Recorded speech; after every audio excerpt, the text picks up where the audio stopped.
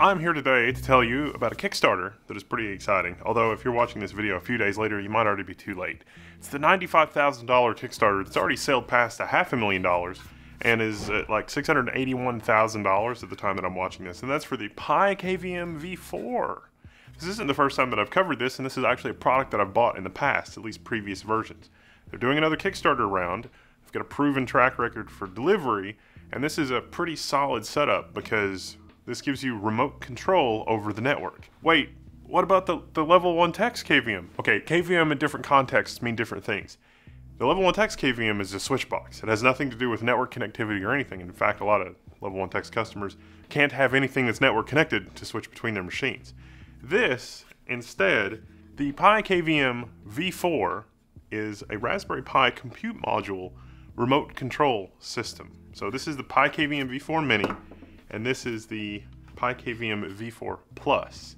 And what this is Raspberry Pi in a box, but also has video capture and HDMI in specifically. But you can also use these modules.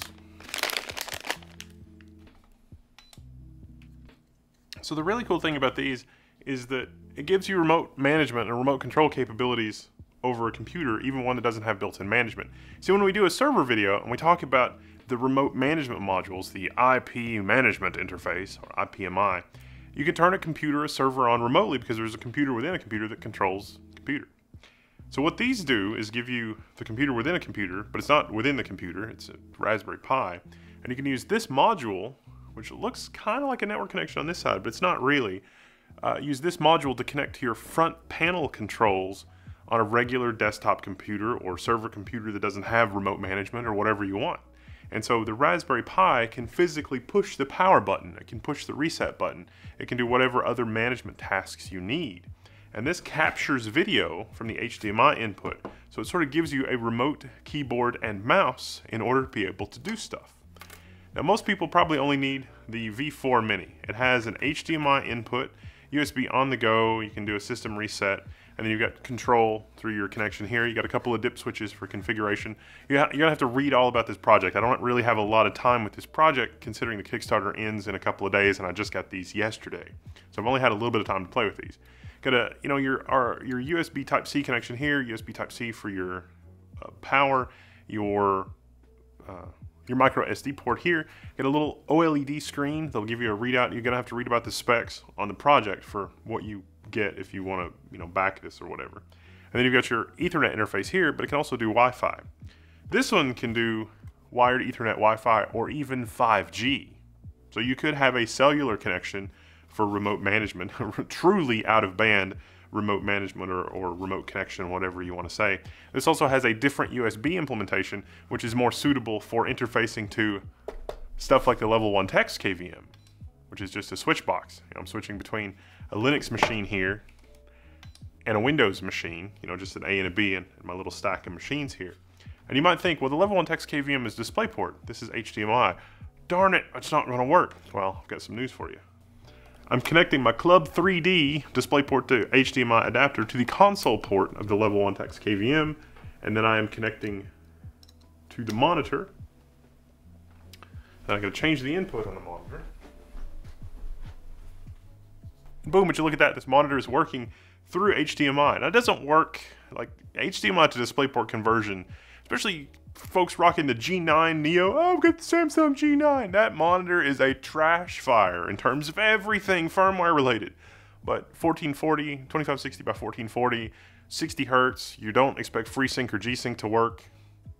DisplayPort to HDMI conversion, totally fine. Even 4K at 60 hertz is totally fine. Your mileage may vary. Club 3D has the best DisplayPort to HDMI conversions available out there, including USB powered ones, which are great. And DisplayPort to HDMI is not the same as HDMI to DisplayPort, but HDMI, this gives us part of the problem solved. So the PiKVM Plus also has 2 output HDMI connections as well as HDMI in. So I'm going to connect out 1 to our monitor. Going to add that to the stack of madness. Then I've got my little thing here. Did I say out 1? I meant out 2.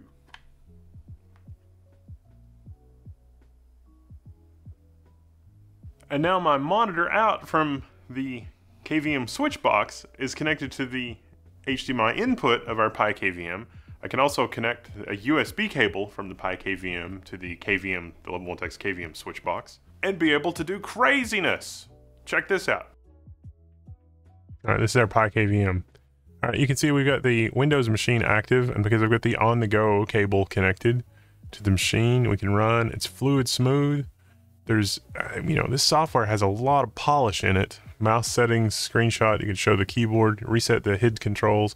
You can do MJPEG instead of WebRTC, but look, you've also got ATX controls. So when you connect your, front panel connection, that extra connection other than USB, you can physically click the power button, short or long, or physically click the reset button and control whatever this thing is connected to, its power. But in our case, the off-label uses, you can also combine this, the PiKVM, with the Level 1 Tech's KVM. Again, KVM means different things in different contexts. These are two different kinds of KVMs.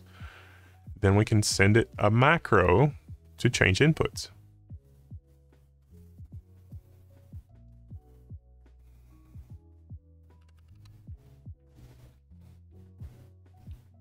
Look at that. By doing that, we've switched to our other computer, the Manjaro.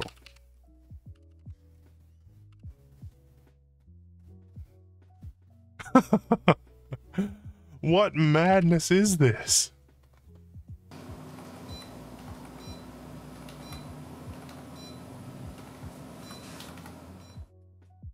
So yes, you totally can use your PiKVM remotely to control your physical KVM. Now the Level 1 Tech's KVMs, they're designed for high refresh, blah blah blah.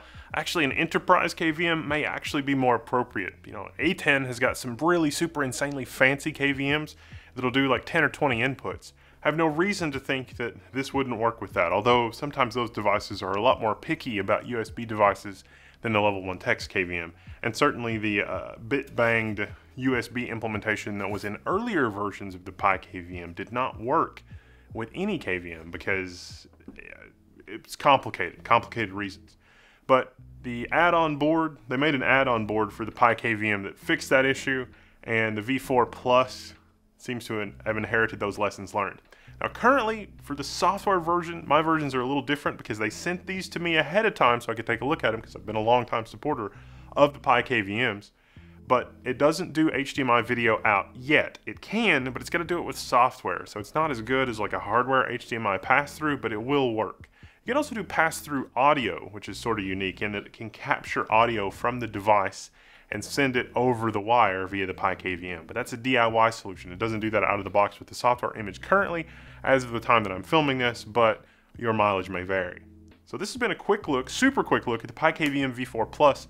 Let me know if you have any questions about it or you want to see it demoed in a certain scenario. And remember, if you're going to use this, you would have to connect this to your front panel connections as well. I didn't see a really super easy way to connect multiple computers' front panel interfaces to it. So if you wanted to do something like use a switch box to switch between multiple computers and provide remote access to multiple computers with a single PiKVM, you're going to lose out on the hardware reset and power functionality on all the machines except one. So when when you hit that reset button from the web GUI, it's only going to go out over the single RS-232 interface. But their philosophy, because it's open and modular and everything else, means that somebody else could build that if they're a crazy person. They're probably hanging out on the Level 1 forums, which is where I'll be. I'm Wendell, this is Level 1. But a quick look at the PiKVM V4 Plus and V4 Mini. Check those out. Check out that Kickstarter if you're interested in this kind of thing. I'm signing out, and you can find me in the Level 1 forums. Woohoo!